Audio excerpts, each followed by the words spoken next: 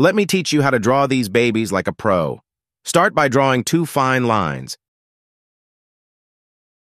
Then add circles on both sides like this.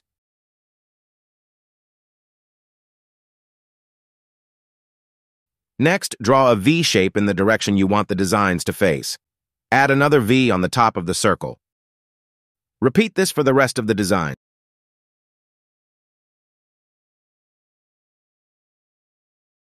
Now, it's time to fill in these babies and let them shine. Mine are looking a bit messy because my henna cone is too lumpy. But you can fix the shape once you've filled them in. Now you have this fine-looking design that you can create like a pro. Make sure to like and comment on what you want to see next.